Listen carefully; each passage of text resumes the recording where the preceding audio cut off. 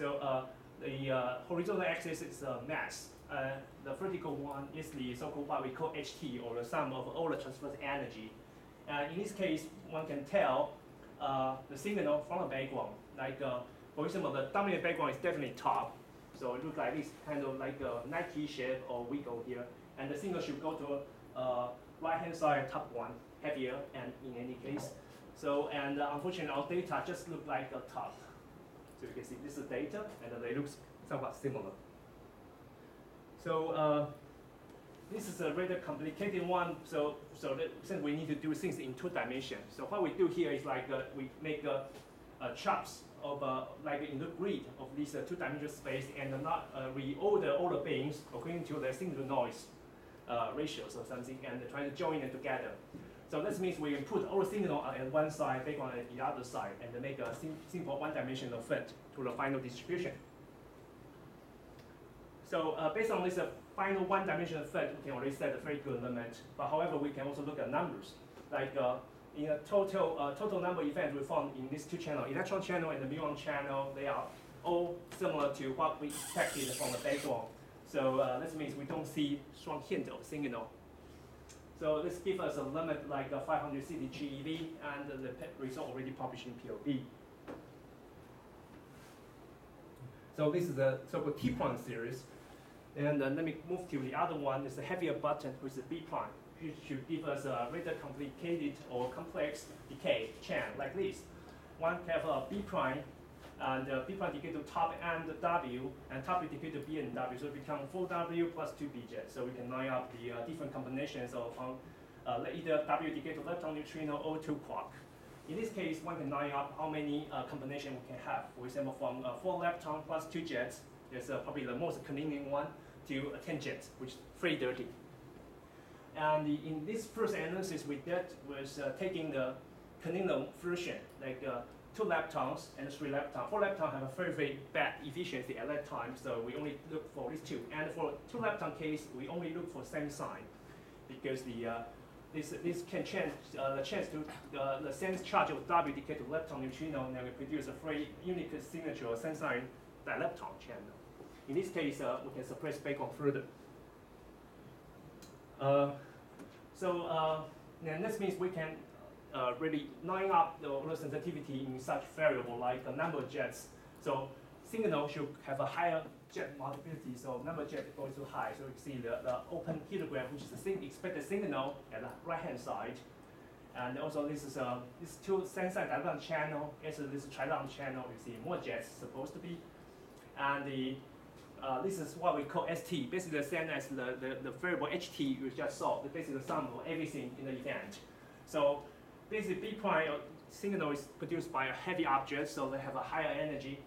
So in any case, they will push the ST distribution to be to the right-hand side, and see, and they look like this. And the shaded or fitted one are the background, mostly like top or top plus a boson. And unfortunately, the data just look like the top. It looks like there's a mismatch between data and simulation on the left side of your dash line.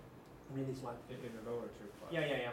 There was some miss, but here we did not really scale up. In principle, actually, we have to scale up the monitor to really match the data, to do so-called what we call data-driven way, because the effect rate here is very hard to estimate. So in principle, this should be boosted by factor 2 or something in most of the case. So actually can resolve this slightly, but not fully. Okay. So basically we don't see SS. So from data, we see 12 events in this sensor diagonal channel, one event in the trilepton channel. So we have this so-called molecular-driven based calculation, and you see this so-called data-driven estimation is almost a factor 2 of this molecular-driven. So this means the histogram should be boosted by a factor 2. And this one is somewhat data. If we add up this data-driven version plus other background, which cannot be really done by data-driven, and you add up everything, you get the total background, which is similar to data. And based on this, we can set a really strong limit like 611 GeV, and we have a paper published in JCAT. And this is a similar one, since this guy can also decay to only one lepton channel, but this will become rather complicated because there will be like 8 jets. So one can have like one lepton plus 8 jets.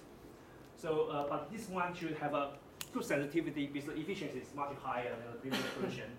So one can have a rather tactical like one lepton plus 4 jets and the strong missing ET and the B-tagging, and all these things put together and make a fit. So the analysis was done in this way. One can line up how many jets events by carrier by how many jets they have. And the signal should have a more, will become stronger when number of jets become higher, like even greater than 7 jets. So you can see a signal look like this, and in the low number of jets category, they don't see a strong signal, mostly dominated by background. So it's more signal-like and more background-like in that way. So by lining up everything in a one-dimensional histogram, we can make a fit. So this one will give us a very good limit, like even like 675 GeV, but using only 70 eV data. So this is what we saw. But in the newer data, people have done a renewed analysis of this kind of version in this way.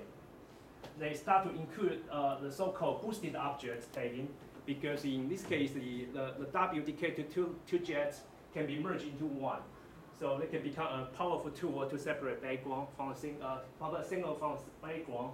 And the categorize events into muons, like for example, this muon plus 1 boosted phi means boosted W, or that boosted Z also can be done in this case. So like one boosted phi, two boosted vector boson. So based on 4 ATV data, unfortunately we don't push the limit too much. It's only like 732 GeV, but it's still very nice. It's already become a public result. I think it just become public 2 months ago. I'm curious about if we consider MW over MB prime, or the other way, MB prime over MW, what is the ratio that will make the W a boosted object? Well, in our case, this really depends on the cone, right? Currently, if we are using 0.5 cone, it will become merged like until like 400 GeV PT of the object. So that means if the quark is above 800 GeV, they become more and more boosted. So it's about a factor of 10? Roughly, yes. Okay. So what's the paper status? It just submitted, I think. Okay, submitted. But it's a pass, so it's a pass. It's not listed as. Yeah, because I'm not involved in this analysis at all, so this is something I do not really know. This is the new one.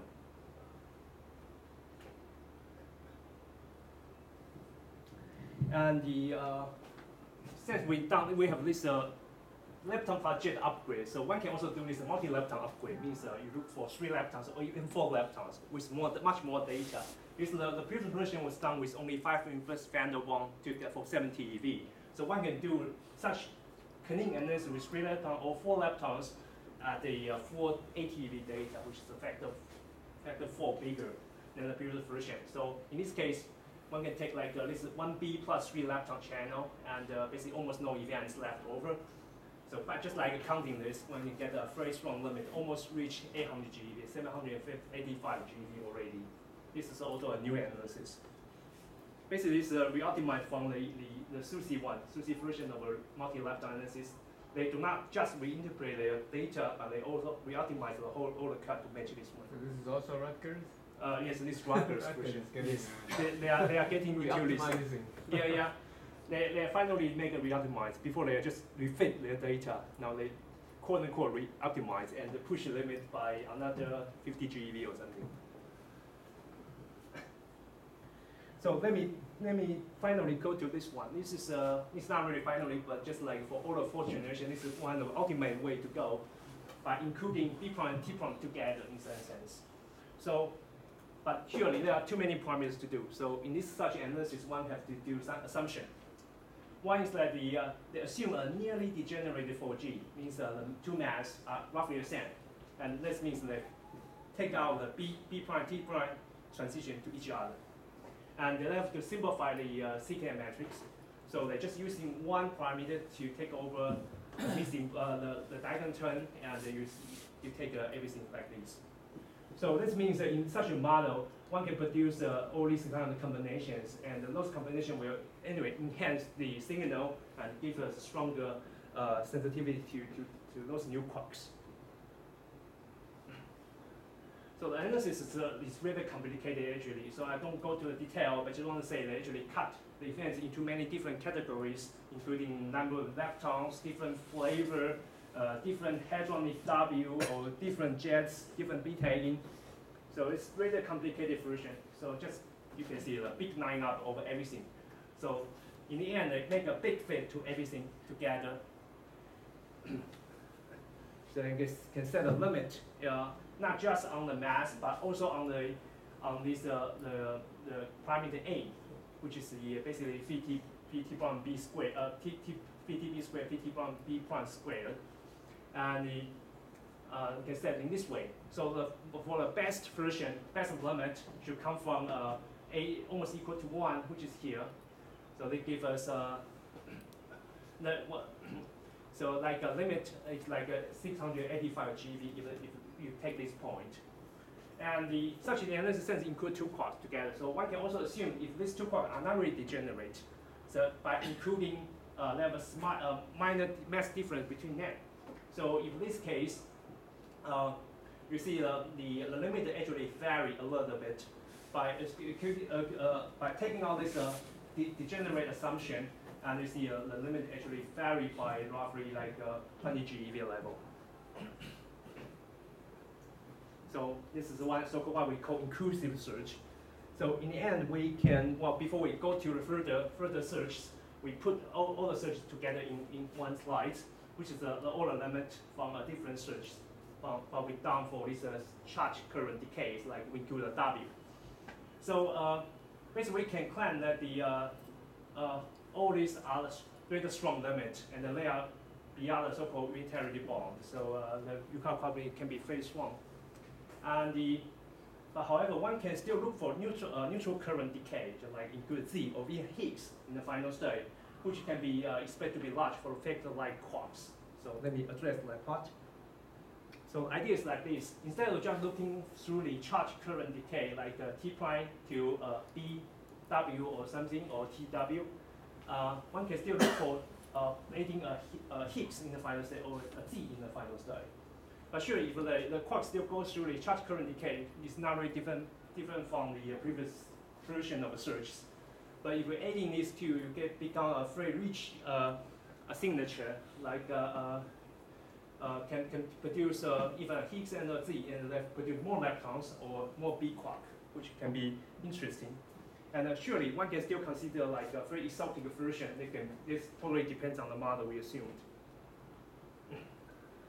This is what we did the first this type of search and the first one, and this is what we look for T prime decay to T and Z. So there will give us a very interesting signature like WZ plus 2 B jets. So the analysis can be singly done by taking canine Z to dilepton plus another lepton plus 2 jets.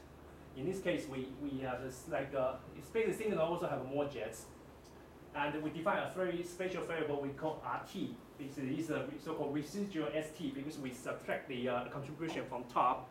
And so top background should concentrate to the first two beams, and the signal should go to high. And this one gives a very good sensitivity with a negative cut. So this is the first analysis. So it's done with only one inverse phenomenon data at 70 eV, a very quick one. And we get already a very good limit, 475 GeV. Basically, we don't see a strong SS. Also, data is slightly above the backbone prediction. And after we did this, a lot of people started to jump into the field. For example, the people who work on the lepton project analysis, they asked us to give them the signal Monte Carlo we generated, and they make a fit. So they can also produce a very nice limit just based on the exactly the same analysis, but just replace a different model. So in the case, get a strong limit of a T prime decay is greater than 625 GeV, but using exactly the same analysis, just a slightly different model compared to what we did for the B prime to TW.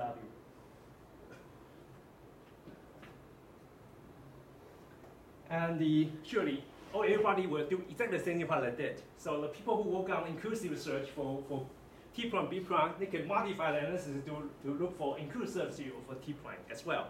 And T prime can decay to different mixture, like T prime to BW, TT, and T Higgs mixture. So idea is basically the same, looking for multi-lepton channel, like look for 2 lepton plus multi-jets, sensor dilepton, trilepton, and also can look for lepton plus jets combination. And this time they include BDT analysis. They put everything, try to push the BDT signal to be on the right-hand side, which have a stronger signal, and the left side to have a background. But you see this channel is pretty dirty, because the signal is barely see here. Unfortunately, the projection does not help too much this signal distribution, but times 100. So the real signal should be tiny. And this is just a comparison with exactly the same plot for mu1 channel with 3 jet, mu1 channel with 4 jet, but this everything, but this is only low B-taking rate area. So you see the so-called other background, the background other than top increased. So you would put together either this is a benchmark version, assuming T prime decay to BW with a 50% plus another 25%, 25% to T Higgs and TZ. You can set a limit almost like 800 GeV already. But in other sense, one can derive the limit on this kind of triangle plan. You will see this kind of triangle for many times in the further studies. For example, one can, using a different Bragg fraction, decay to T prime decay to BW or T Higgs or TZ, and one can derive a different limit. So basically the limit is up between 370 up to 780. So it's like a 200 GeV level, but this depends on the Bragg fractions or everything. This is already published to PLB. It's a pretty new one, but it's pretty quick. And this is also done by our group. We look for slightly different. This is a B prime decay to B plus a Higgs, Z. So this Z and the B can be like a bump. Basically, Z is well measured, decay to 2 lepton, and the momentum of B quark is also pretty well measured. So in this case, we can just simply look for this kind of final state, and they should form a bump like this. This is a signal. If we have a signal, they should see a bump. This is log scale. So in linear scale, you see a very nice big shape. But sure, in log scale, it becomes more wider. But this is the only way to see the smaller signal part if mass go too high. So this is what we see from data. Unfortunately, the data actually looks pretty similar to what we expected for a background, which is just like a 49 on the log scale, which is basically in exponential decay, like turn. And we don't see a bump. So you put together, one can set a limit on like this. If assuming B prime decay to BZ 100%, we can have a limit at exactly 700 GeV. But surely, since we only look for one side, it means B prime decay to B and Z. So we can also calculate the limit as a function of a BZ Bragg fraction and the mass of B prime. So it becomes something like a 2-dimensional limit curve. But this, you need some assumption for the coupling, right? That's true, but here we only change the decay. We didn't change the production. The production anyway is still group fusion to 2 quark, and the decay is we only take the Bragg fraction. But this is flavor changing, so therefore your coupling is not well known. It's not well known, so we only assume either BZ or either TW. In this one, we haven't considered Higgs yet, or one should probably also consider gamma, right? So all the possible combinations. Yeah, I think from our side, is that try to do things as model independent as possible. Also, it still depends on something, but it's probably the best we can do. Yeah, this is another. Well, you already see a similar plot actually. This is done by our Roberts people. They look for 3 lepton and 4 leptons. Since this is BZ, so BZ will again anyway decay to 4 leptons in the final state. So they can also do a very nice limit just based on this. So they can also look for 3 leptons in the case of 1 lepton did not really detect. So they can set a limit on this, and they did a global mixture study like BZ, B Higgs, and TW. So they have a limit in this triangle area, and the mass is like limit is like 500 to 800 GeV in this kind of area. Then before closing everything, I want to talk about something more exotic. More exotic quark we can also look for. Basically, the idea is similar. This is one kind of exotic top is a top partner, but with a somewhat different charge. It's a 5-third instead of a classical version. So this also decay to T and W, but instead of what we call B prime before, here is called T 5-third. And in this case, it's somewhat different because they can also take a sense and dilepton, but the sense and dilepton are all coming from a same quark. Like you see here, they are all coming from a same T 5-third, and then the other side actually is full hadronic, so they can actually come from a mass. This is slightly different than what we did for the B prime decay, which cannot basically sense and dilepton case one lepton coming from one top, but in this case they can actually have a nice mass. Does it have spin 1/2 or spin 3/2? I think it's still spin 1/2. I still assume this model. Otherwise, they will change the production rate. Yeah. So this is the analysis. Again, take a sense and dilepton and look for the. This basically the idea is all similar. Try to take the signal and look for higher energy part, like for example, like we construct the software we call HT or ST. Basically summing up all the energy in the event and make a cut and look for the signal. So this is similar. So this is what I did. The good thing is that now they have a mass. Instead of we just look for a broader distribution, they have a mass distribution, which is the peak in here. And since the signal is so clean, so they just count how many events they have. So they can set a limit on like 770 GeV. And this is another one, but it's basically done by our group as well. This is somewhat different. This is a different spin. Yeah. Instead of a spin 1/2, it becomes 3.5. So this one will have a higher production rate.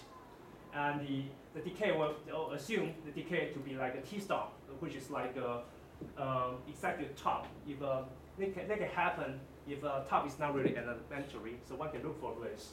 And the top decay to a nominal top plus a gluon. So in this case, we have additional jets, and the whole analysis is done by one lepton plus multi-jet. So again, here we can reuse what we did for the T prime decay to like a top recombustion. We can assume since there's only one neutrino, so the lepton neutrino can become a W, and another two light quark become a W, and we have two top mass, and these two mass total T star mass can be the same. So we can reconstruct mass as well. So the search was done in this way by looking at the following spectrum of the data and see if we see any peaking shape. Again, this is log scale, so the real peak is pretty nice, pretty narrow. So we should see a bump, but we don't see it. So we can set a limit, which is like almost 800 GeV already, 794. And some of our colleagues also repeat the analysis to work on the dilepton channel. But anyway, I don't go to detail, but this can be done as well.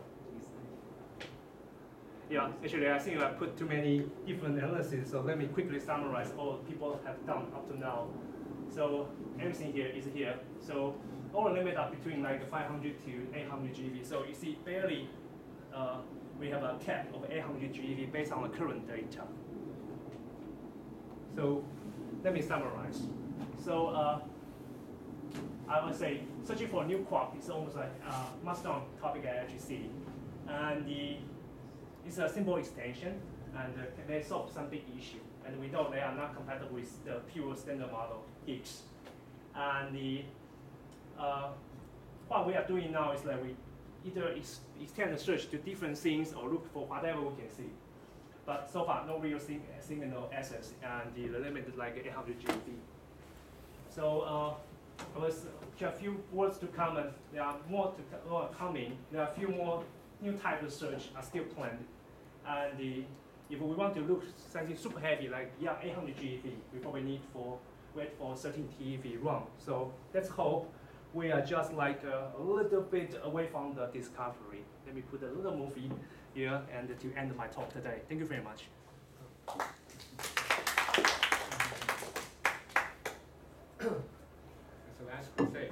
Yeah.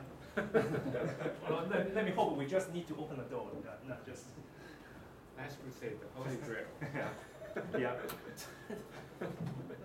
Okay, further questions?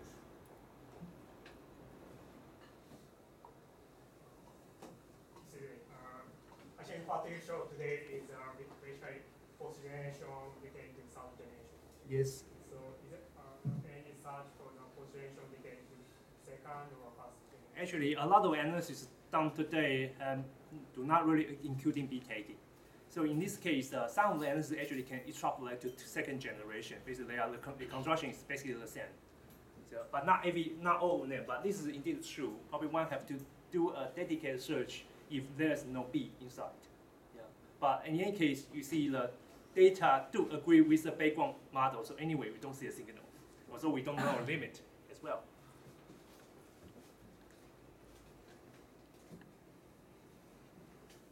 Any further questions? Too bad Xiaoyang has left, otherwise I would like to hear his comment. Okay, but if Xiaoyang is not here, let me ask a question that he might ask. Okay. What is your view after doing this for several years when people tell you that fourth generation is dead anyhow? Depressing, very depressing, I would say, very depressing. And but the issue is just like I would say, but I'm pretty sure everybody have the same feeling because nobody found anything else other than Higgs, right? So the issue is that I think the general issue is that we don't see any evidence that data disagree from the model we have by now in any angle. Well, sure, there's a lot of fluctuations, and some analysis did not really come out because they still see some minor quote-unquote hint, but this is probably just due to fluctuation or something, we don't know. So my feeling is that we can do it once again when data, new data are coming, but after that, I have absolutely no idea how to move on. If we don't see any hint, we probably need to do something else. Wow, it's not the fourth generation. Yeah, basically it's a general, everything. It's not just the fourth generation, but equity, SUSY, whatever everybody played for. I think this is basically the same issue. Or you want to say more like only on fourth generation jump to perspective. the depression. Yeah. Whatever other people say, seeing is believing. You have to do the direct set. Exactly. First, no matter what. Yeah. Have to finish the search, right? We're already up to here, and maybe just like one more door to open. But if next door we still see nothing, this means we have almost no chance because we cannot dig a bigger hole anyway. At least not in a couple of years. Okay. Any further questions? If not, let's thank Professor Chen for all the effort, including today's.